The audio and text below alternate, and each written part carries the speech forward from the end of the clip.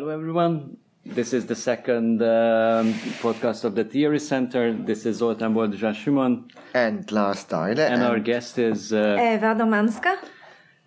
Ewa is a professor of the human sciences at the Department of History at Adam Mickiewicz University in Poznan. And we are here at the third INTH-Conference in Stockholm, where Ewa was organizing a panel, a tribute to Hayden White, and she was also having her talk on the forensic turn. So I think we can just let's go with the questions. Let's go with the questions. And the first question we would have is, Eva, if you imagine history, what would you think of? If you just have an image in mind, what would you think of? What is history for you? What do you see? I see the future, which is without history.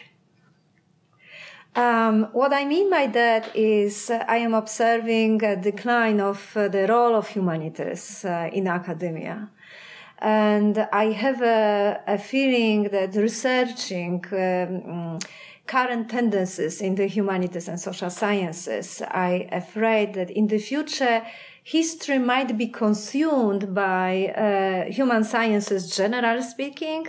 So it might lose the status of a separate discipline. On the other hand, I myself sometimes hesitate to use the term history because it's so related to Western idea of the past. So if I really want to be very inclusive, I'd rather use the term knowledge or knowledges of the past. And various ways of knowing the past. So it makes scholars working on non-Western approaches to the past, indigenous scholars, more sympathetic to what we are doing in Western academia or in academia which is Western-oriented. Mm-hmm. That's what I would say.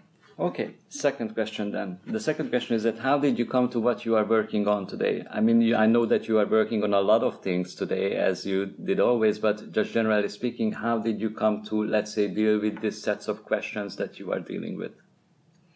Well, first interest is, of course, in theory of history, history of historiography and methodology of history. So I was very much interested in more sophisticated answers related to philosophy. What is history about? Why people should be interested in history? What is the relationship between history and philosophy? I was very much interested in philosophies of history, and of course Hegel and Spengler and Toynbee. I think at some point of our lives we were all interested in these issues since we were trying to structure also our perception of the role of and our condition as scholars, as human beings within all these sorts of questions. So this was my starting point, and I was very much always interested in something that was not really popular.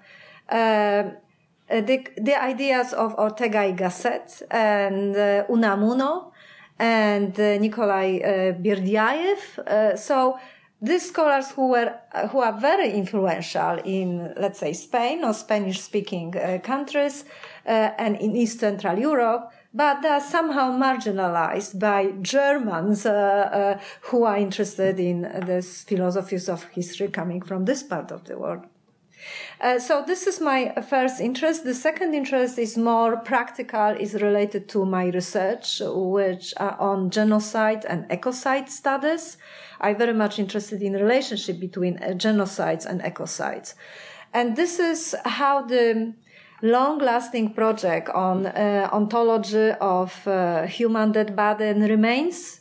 The is omitted in purpose. I am not saying about the dead body.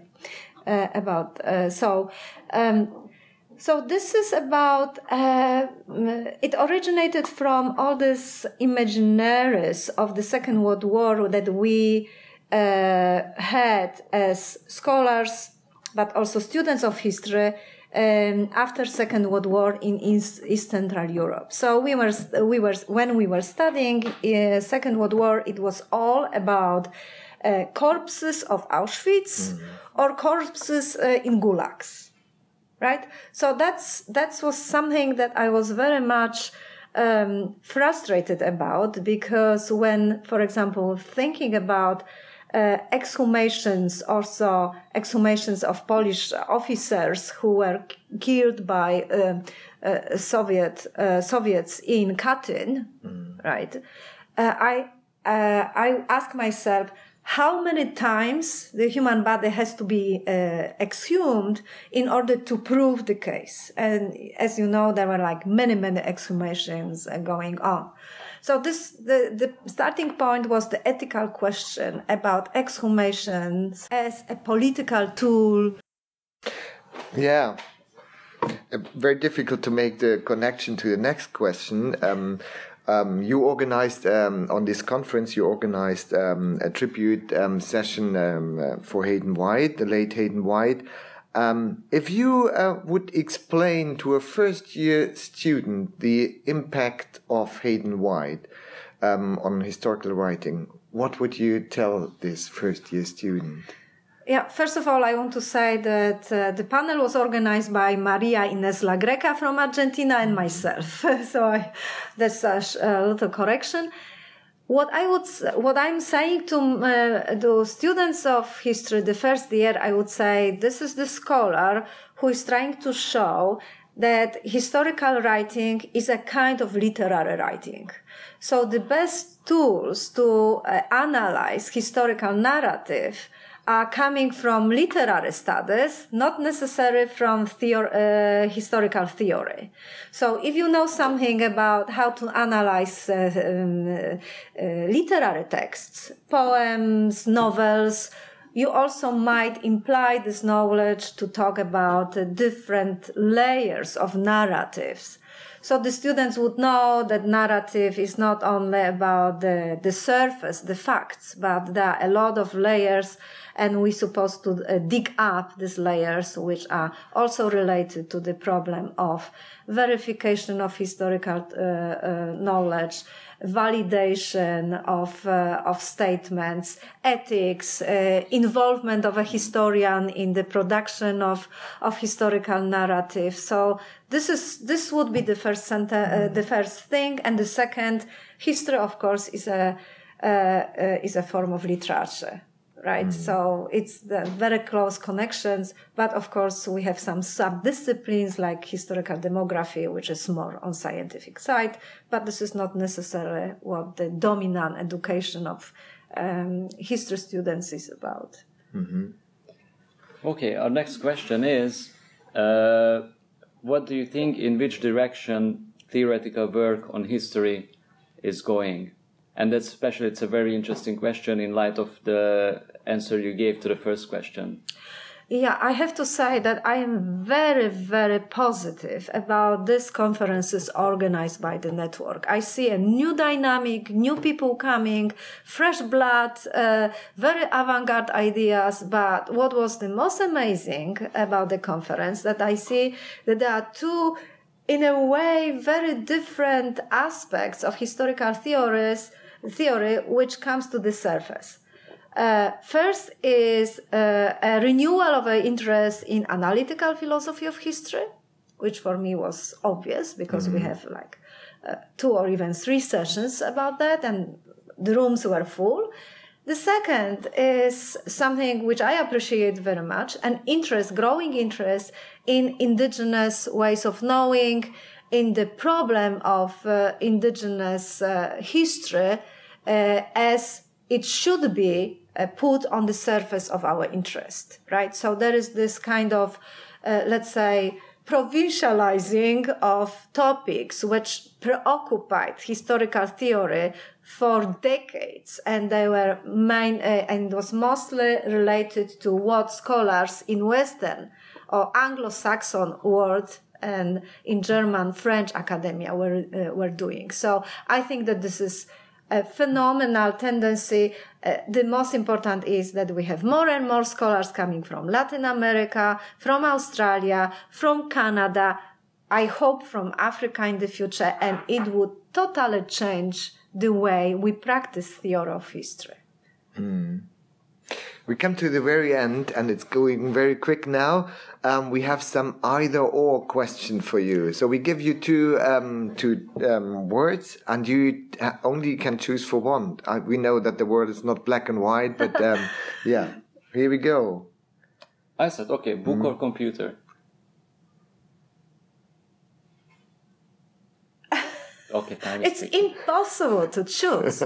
You might have a book in computer, but you mean printed book? Either printed book or a computer. I'm very fatigued. I like the smell of books, and I like to touch and make notes. So I would choose books, but I'm absolutely sure that this is generational choice. Maybe Apple should develop then computers which smell. Yeah. Next one is difficult, but I go now for bigos or burger. Because of course I'm from Poland. Okay. Okay, next one. Donna Haraway or Hayden White? It's impossible. That's the point of the question, to make the impossible possible. Yeah, I mean, because you put this is an aporia.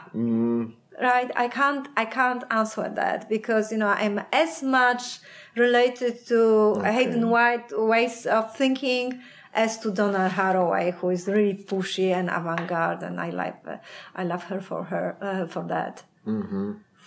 The living or the dead? The dead, of course, because there is nothing more alive than the dead body. Okay, last question then: history or theory? I would never put this dichotomy, never. So this is the question which is for me impossible to answer because I do both, and I really hope that we finally be able to build a very stable bridge between theory and history, and it would be no alienation between historians and theorists, philosophers of history. We really did our very best to push you in directions, but you were absolutely resistant. Thank you very much. It was a pleasure. Thank you very much, Ewa. Thank you very much.